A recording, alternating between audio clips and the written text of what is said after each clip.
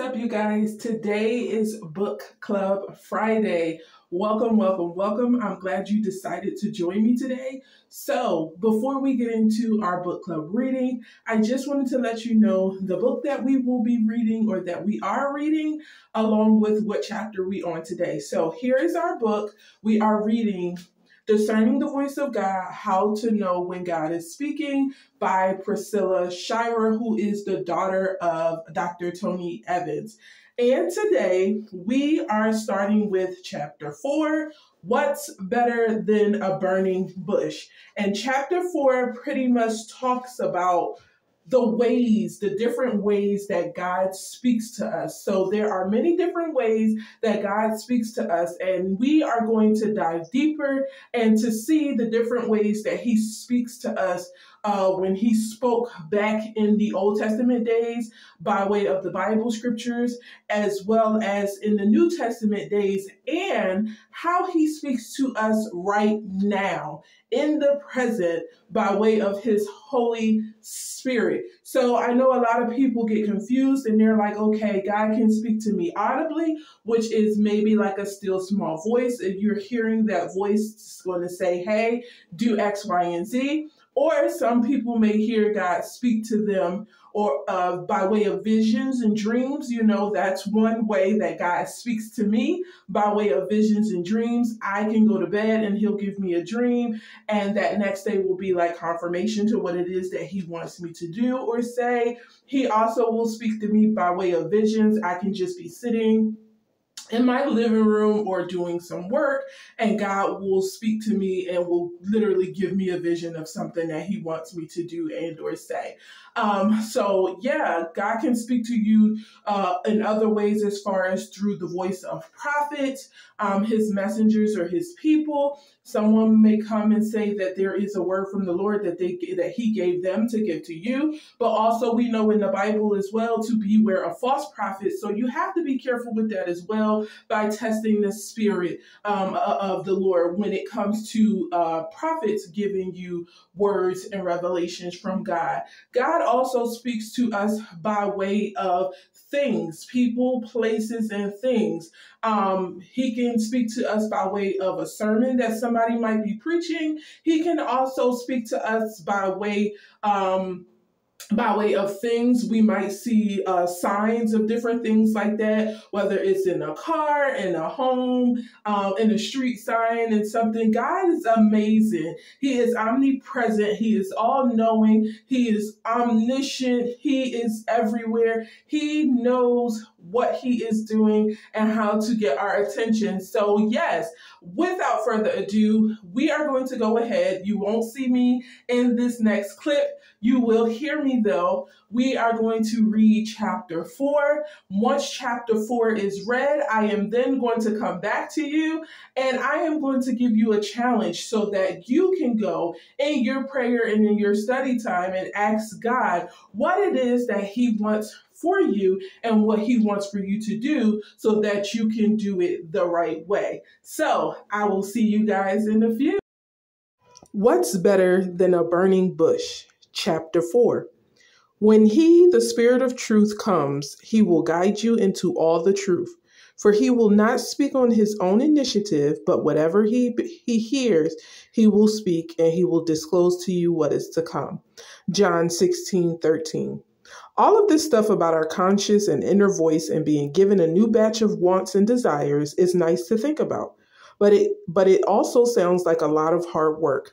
Have you ever just wished God would show you his will in a tangible, sensational way, like he did so many times in scripture? Something you can see or hear with your normal physical senses? Of course you have. So have I. Whenever I read about the miraculous ways God often chose to lead the Israelites, I can't help but envy them. I mean, how incredible would it be for something as conspicuous as a cloud of fire to appear suddenly over your head and begin moving in the precise direction you were supposed to follow?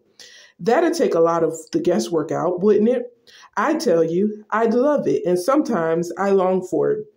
In fact, today would be a nice day for it, as I'm right in the throes of trying to determine whether God would have me take on a new project that's on the horizon.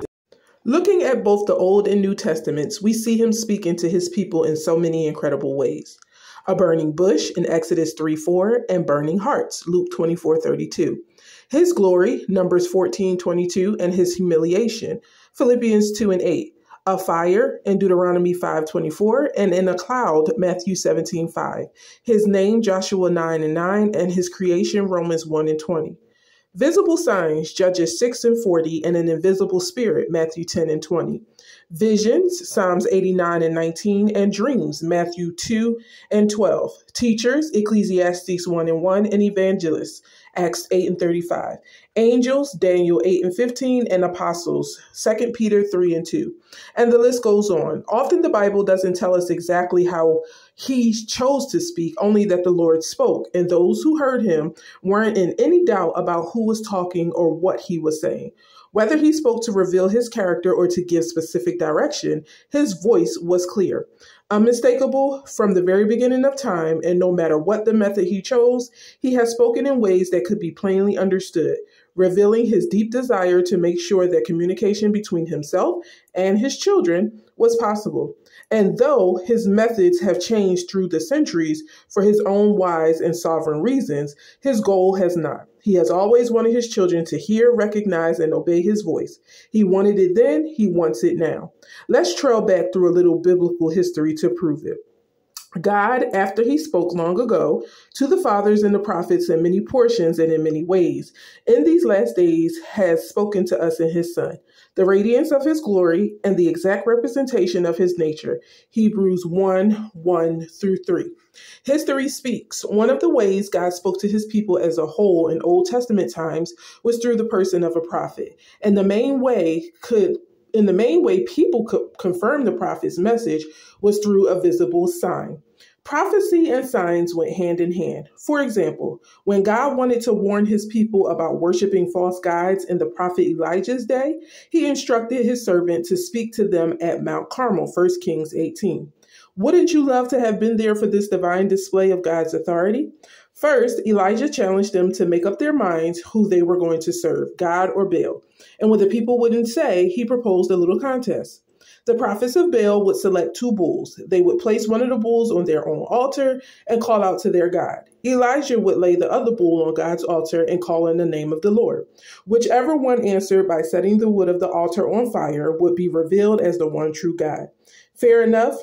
Well, this is when things got really fascinating because despite their frantic efforts to get Baal to respond to them, nothing happened. Elijah even upped the ante by instructing that water be poured over the bull on the altar of the Lord. All that commotion and then nothing. But when Elijah walked up to the altar of the Lord and prayed, the fire of God immediately flashed from heaven and licked up the offering. When all the people saw it, they fell on their faces and they said, "The Lord, he is God. The Lord, he is God." 1 Kings 18:39. First the prophet's message, then the visible sign to confirm it.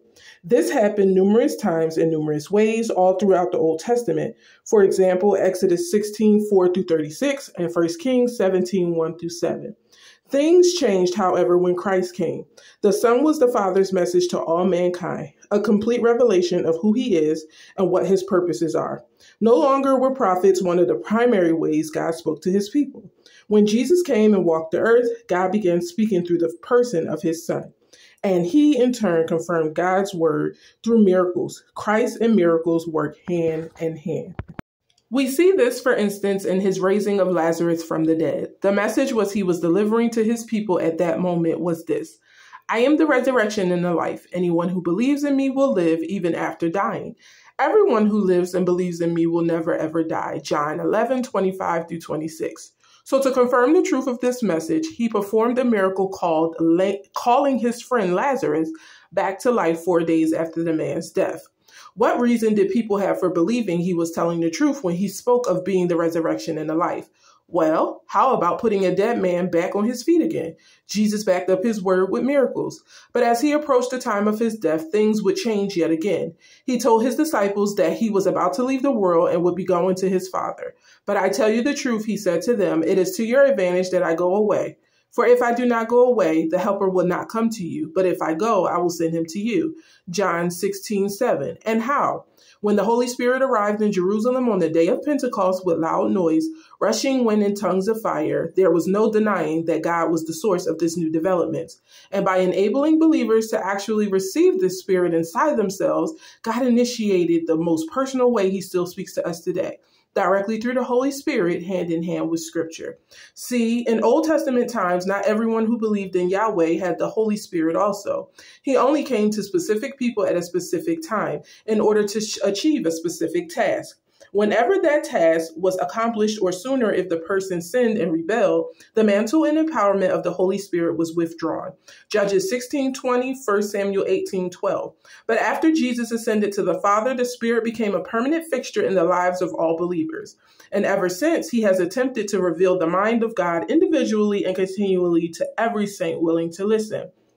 Hold on then. If things changed at Pentecost with the giving of the Holy Spirit, why is the remainder of the book of Acts, the chronicle of the first century church, still replete with miraculous activity? Why was God still making his presence known in sensational ways, in ways appealing to the 5 physical senses, even after the Spirit had come? The apostles and their close associates performed miracles in the early years of the church for the same reason Jesus had performed them, to confirm his spoken words, which had not yet been fully recorded. But once his word was written down, there was no longer a need to rely on miracles as the sole validation of what he said. This doesn't mean that God can't or doesn't still perform miracles. It just means we don't have to depend on them to know when God is speaking. We have his word, we have his Spirit. The Bible and the Holy Spirit go hand in hand. While each stage of God's chosen means of communication was different, his primary purpose has always clearly been the same: to allow believers the chance to hear his voice. So he carefully considered the best means for this to happen in the Old Testament, then during Christ's earthly ministry, and now after Christ's return to heaven. Like believers of old, we are still beneficiaries of a certainly considered divinely selected option that the Father has chosen for those he loves. When God speaks, he does not give new revelation about himself that contradicts what he has already revealed in the Scripture. Rather, God speaks to give application of his word to specific circumstances in your life. When God speaks to you, he is applying to your life what he has already said in his word. Henry and Richard Blackaby. Primarily powerful. Does that disappoint you? This modern method of stillness and sanctification, of quiet listening for the Spirit's voice within you and finding confirmation through his word, do you think it's somehow second rate, second best? Would that burning bush still do it for you as opposed to all this prayer and study and patience and subtlety? Believe me, I know the feeling. It's so tempting just to want his voice to be big and bold, erupting on us all at once at high noon. Getting answers to our big questions about which school to put our children in, which church to join, which job to apply for, which doctor to choose, illuminated by a blowout sign from heaven that leaves no doubt which direction we should go. What could top that? But consider this. While we often wish we had what the people of God enjoyed in Old Testament days, I think they probably would have preferred what we have today, the special blessing of the Holy Spirit. They had no choice but to rely on prophets and visible signs, since they did not experience the Holy Spirit as fully as we do in this age of the church. We possess a blessing they could only hope for: direct personal contact with the living God. Even though his voice may sometimes be hard to discern without careful, deliberate discipline and self-denial, it's a gift that ages past would have envied. That's why we find the psalmist pleading, "Don't take your Holy Spirit from me," Psalm 51:11. So instead of wishing that God would do something to reveal his will to us, we should celebrate the fact that he has already done something mind-blowingly dazzling, by giving us the most precious gift of all and by providing an avenue to make his voice heard and known. Every time we kneel in prayer or read his word and receive even a faint whisper of his wisdom, counsel, or conviction through his Spirit within us, we're enjoying a privilege our Old Testament brothers and sisters would have enjoyed immensely in their day-to-day relationship with the Lord. The most spectacular way God has ever spoken to his people is the way he speaks to us right now, through the indwelling, intimate, incredible gift of his Holy Spirit and the timeless, living, holy word of God. And if we insist on speaking to hear him only or even primarily in sensational ways, the open parking spot, the flip of a coin, the blindfolded pointing at a single Bible verse, we will miss out on the most personal means of communication possible with him. Be encouraged by this, my friend. It's better than a burning bush.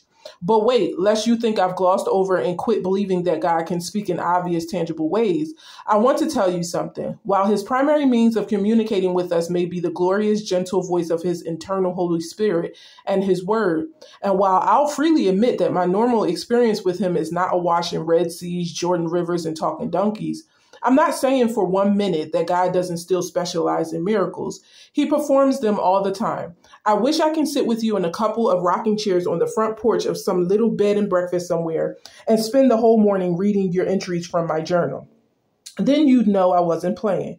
God still intervenes in our world to make sick bodies well, to heal fractured emotions, to remove addictive desires from people's lips, to put $150 in the pocket of someone whose specific need is not $100, not $200, but exactly $150. Ask around and you'll find somebody who's seen this sort of stuff happen up close and firsthand. I know I've seen it. Miracles, God's handiwork. As believers in Christ, we can pray for and expect them from our Heavenly Father in accordance with his superior wisdom and timing. So when I say we shouldn't rely on the marvelous and miraculous in order to receive information from his throne, I'm not saying we should stop anticipating it. He has not quit being astonishing. Our relationship with him will still very often deal in the supernatural. That's what life in the Spirit is all about. He is neither unable nor unwilling to cause this combination of the Spirit and the Word to astonish now and then. Leave room for God to be God. Who are we to say what he cannot or will not do? I know some very godly, biblical grounded people who have heard from him in ways that a lot of us consider highly unorthodox. Yet, I don't discount the sincerity of their encounter with God just because it's something I haven't experienced or would never expect of him myself. I know God won't operate in a manner that contradicts his word or proves him to be acting inconsistently with the truth of his character. But just because we have a Bible and know our way around it pretty well doesn't mean we know everything about him or that some of our preconceived notions aren't little more than vain attempts to limit the Almighty. I'd expect he wouldn't mind shaking those up a little sometimes. Several years ago, in fact, God very, very clearly spoke to me in a way that I'd never experienced before. It was new. It was a bit uncomfortable, but it was so obviously God that I'd have been a fool to mistake it for anything or anyone else. It all started when I began sensing that the Lord wanted me to take a new direction spiritually and personally. I felt as if I'd become someone ingrown and partially blinded by the safety and familiarity of my Christian experience up to that point. My spiritual foundations had been sound, and those who had helped me establish them were sincere and faithful saints. But there are times for stretching ourselves, for seeing what God will do beyond what we expect. And I had begun to sense this burning in my heart, compelling me to expand my territory and increase my capacity, preparing me to experience God in a novel and fresh way. I was hesitant about this. My personality is often a bit adverse to change. I was a little fearful about what this would mean, not only for myself, but also for the ministry the Lord had entrusted to me. It would have been a lot easier just to bed down and make camp where I was already spiritually settled and established. But based on what I was hearing from him in my personal prayer and Bible study, I knew the Holy Spirit was urging me to go exploring. For some reason, as part of my beginning stages of obedience in this area, I attended a brand new Bible study. I didn't know anyone in the group and no one knew me, which is exactly how I wanted it, just in case things got weird and I needed to sneak out the back door. But at the end of the teacher's message that first night, he looked over in my direction and said something extraordinary. It was a good thing I had come. Now, before I fully relate the rest of this story, I want to clarify some things. I believe that the word of knowledge and prophecy, 1 Corinthians 12, 8, and 10, are very real gifts of the Spirit that the New Testament believers can be given as he chooses to distribute them. Yes, I fully understand the differences of opinions on this, but I see no reason for these gifts to be singled out for exclusion from the biblical texts and listings. There, I said it. And even though I do not believe that prophetic messages that either add or take away from the scriptures can be received as messages from God, I do believe that the Spirit gives to some people on certain occasions the divine ability to receive insight into another person's life. And when this happens, that believer has the opportunity and responsibility, frankly, to share this scriptural message that applies to the other person's situation and affirms God's voice and direction. You don't have to agree with me as long as you keep on reading. The Bible study leader said to me that evening, "I'm sorry, I don't know your name, but I just feel prompted to share something with you." I began to to pray for you when you first came in, and the Lord gave me a mental picture of an old rickety train track. It was an ancient, but it was sturdy.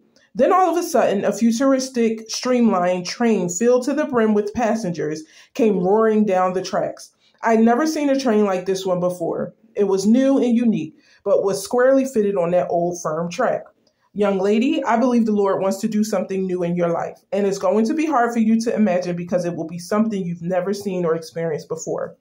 But there's no need to be afraid because the old, strong, solid foundation of His holy word will be what this upcoming work will find its footing on. And by the way, this is not just about you. There are a lot of people who will be coming along for the ride with you.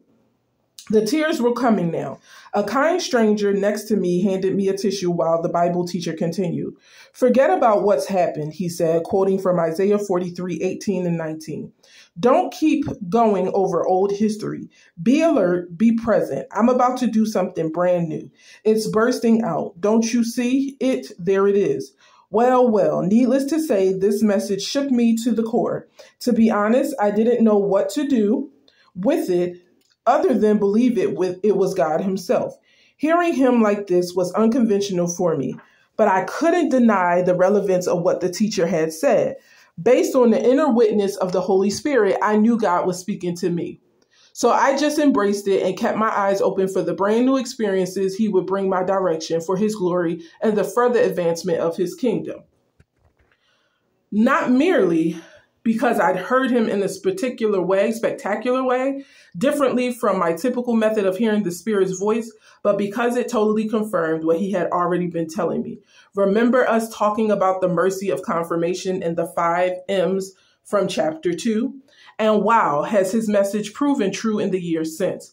God has expanded our opportunities to serve the body of Christ in ways unique to our previous experiences. Through a series of events, we became connected with ministries to orphans in Uganda, anti-sex trafficking efforts to rescue enslaved young women in Greece, and women's shelters in North America. Our ministry has been refocused from merely teaching from a speaker's platform to actually prioritizing outreach efforts that assist in the practical transformation of people's lives today. The journey has been beyond belief and far beyond myself for His glory. The lesson to learn from this, I believe, is twofold. God is definitely able to amaze us with His miraculous prayers, His miraculous answers to prayers, or the occasional electrifying clarity of His message. This is part of how He speaks to us, and we ought to have our spiritual ears open to it. But we must not depend on these as if that's the only way we'll receive a word from Him. Such bombshells and surprises do not lay the foundation for us to hear Him. Rather, He may choose to give them at special times to provide confirmation of the messages we've already been receiving from the pages of Scripture and the Spirit's counsel. He has not promised to lead us in a way that appeals to one of our 5 senses, but rather to our spirits by the leading of the Holy Spirit within us. For all who are being led by the Spirit of God are children of God, Romans 8:14. As His Spirit speaks, personalizing His message in a vast variety of ways, we hear His voice inside us, compelling, encouraging, convicting, challenging, teaching, and guiding us right smack dab into His will for our lives. Hey guys, so we have heard everything that we need to know and the 3 main points of how God chooses to speak to us when it was by way of the Old Testament, the New Testament, and in our current times. So I'm coming to you with a challenge, and I want you to talk to me down in the comment section and let me know your thoughts and your opinions and your revelations as to what you got out of today's chapter. So our first challenge, I want you to make sure that the following biblical template is in your knowledge base. Number 1, one of the primary ways God spoke in the Old Testament was, as we saw, through the prophets and the visible signs. Number 2, the primary way God spoke during Jesus' earthly ministry was through His Son and His miracles. And lastly, our third point, the primary way God speaks today is through His Word and His Spirit. Now, our next challenge. Consider the primary way you've been depending on to hear God. And I want you to recommit yourself to the chief means that He has chosen for this age. My next challenge is to get some external activity should primarily serve as your confirmation, not the foundation of hearing God.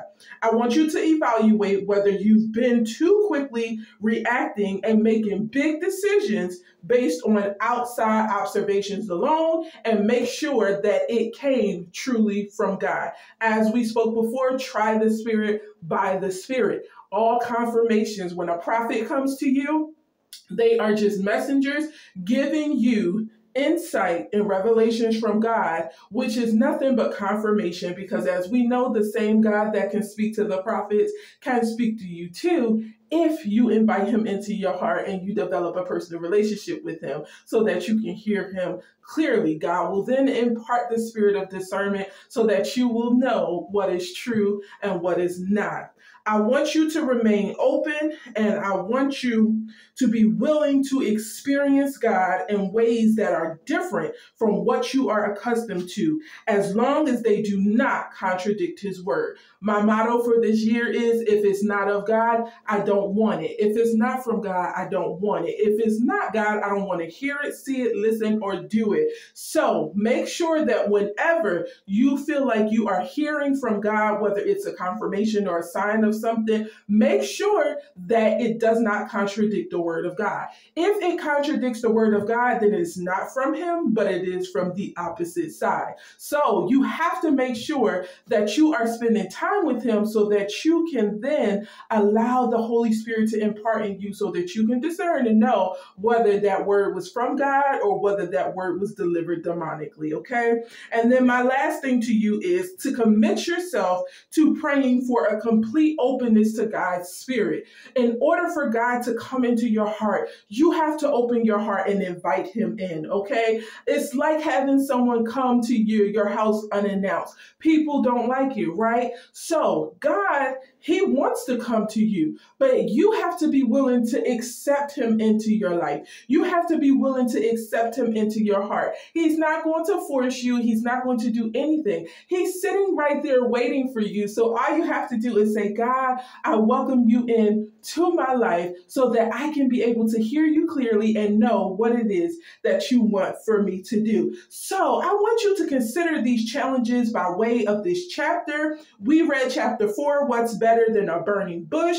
Take these challenges, pray on them, ask God to help you and to reveal to you what it is that He wants you to do and or say. And I want you to come back with us, because on next Friday, we are going to dive into part 2, the section part 2 of this book, and we're going to recognize the sound of His voice by diving into chapter 5, which is called He is Persistent, okay? So I want to leave a scripture with you, and then I am going to let you go. In John 16:13, it says, when He, the Spirit of truth, comes, He will guide you into all the truth, for He will not speak on His own initiative, but whatever He hears, He will speak, and He will disclose to what is to come. I want you to take this information with you. I want you to dwell on that scripture and other scriptures that we have talked about today in the reading of our book. And until next time,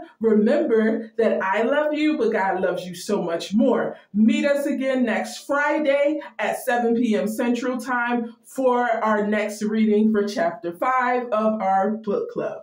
Bye.